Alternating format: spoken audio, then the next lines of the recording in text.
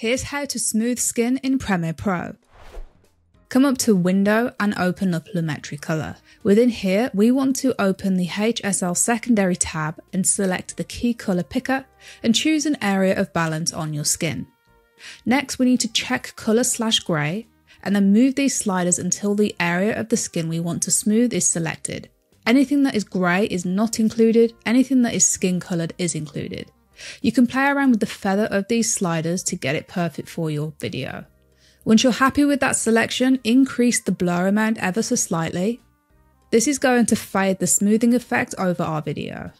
Once that's done, scroll down until you see sharpen and bring this value all the way down. We can also check off the colour/grey so we can see the effect it's having on our video. If we turn Lumetri off and on, we can see it's had a very minimal effect on our video there.